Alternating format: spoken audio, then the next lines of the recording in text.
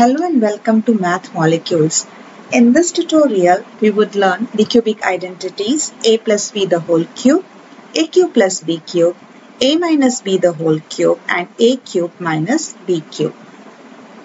Let's prove them one by one. So the first one we are going to try out is a plus b the whole cube.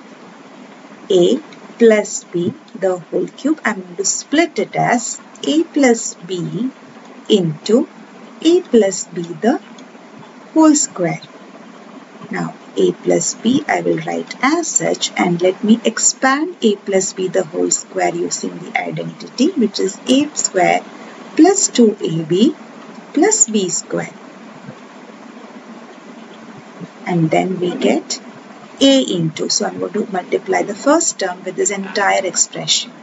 A into a square plus 2ab plus b square plus b into a square plus 2ab plus b square. Let's multiply them one by one. A into a square is a cube. A into 2ab is 2a square b plus a into b square is ab square. Then again we get b into a square, which I will write as a square b plus 2ab square plus b into b square is b cube. Now let's combine the like terms. A cube plus 2a square b and a square b. I get 3a square b. And then I have ab square plus 2ab square. I get plus 3ab square. And then I'm left with plus b cube. So thus I get this identity a plus b the whole cube is equal to a cube plus 3a square b plus 3ab square plus b cube. I can also rewrite it. First I will collect the cube terms, a cube plus b cube, and in these two terms, if you see, what is common? 3ab is a common factor. And if I take it out, I am left with 3ab into a plus b. So any one of these I can use it for my expansion of a plus b the whole cube. So a plus b the whole cube is equal to a cube plus b cube plus 3ab into a plus b. I can use either this or this based upon the application. Okay, if the question, it depends on the question what is given to you, you can apply any of these. That we would cover in the next video, where I would be covering the application of these cubic identities. Now moving on to the next one. We have to find out what is a cube plus b cube. Now we already learned that a plus b the whole cube is equal to a cube plus b cube plus 3ab into a plus b. I'm just flipping this equation and writing it the other way around. A cube plus b cube plus 3ab into a plus b equal to a plus b the whole cube. We are looking for a cube plus b cube here, right?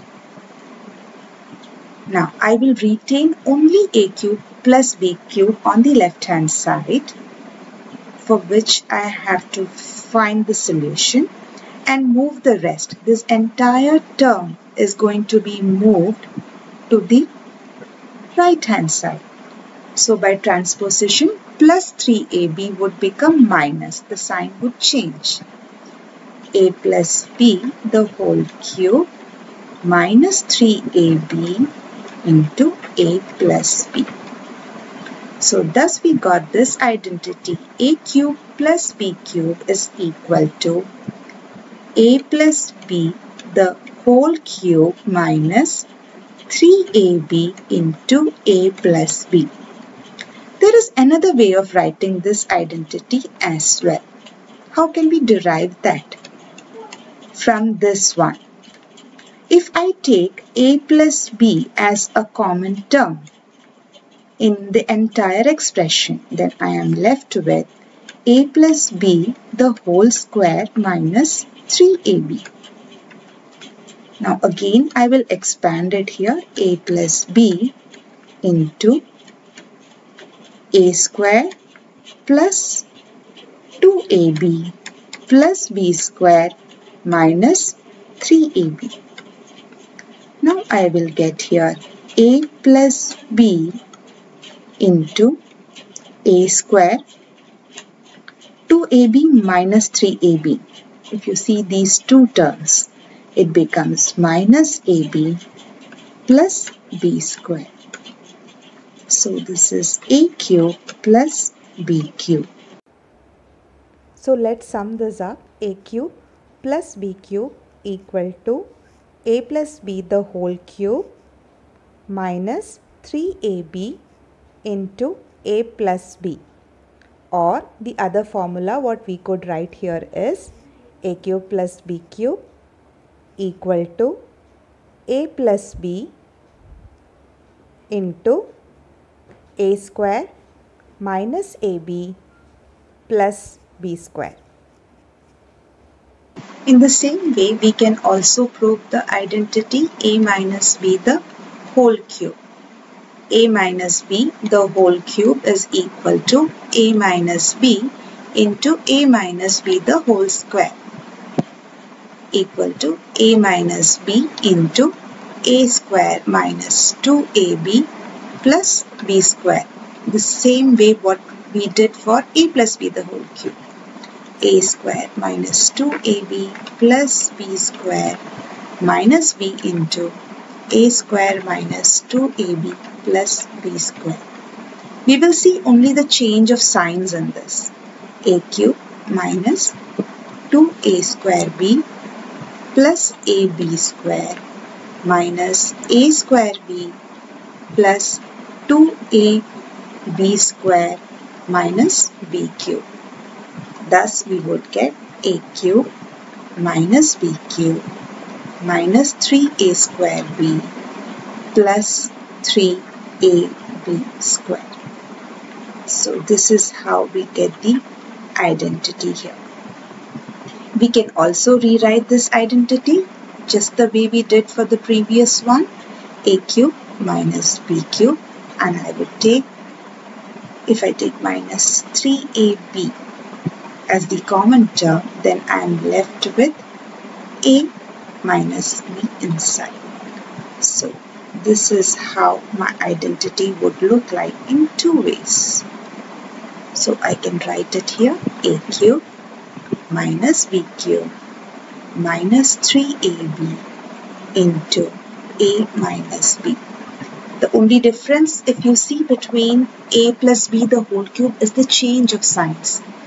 A cube, here it has become minus, and here also minus, and a minus b remains inside. Now let's go ahead and find out what is a cube minus b cube.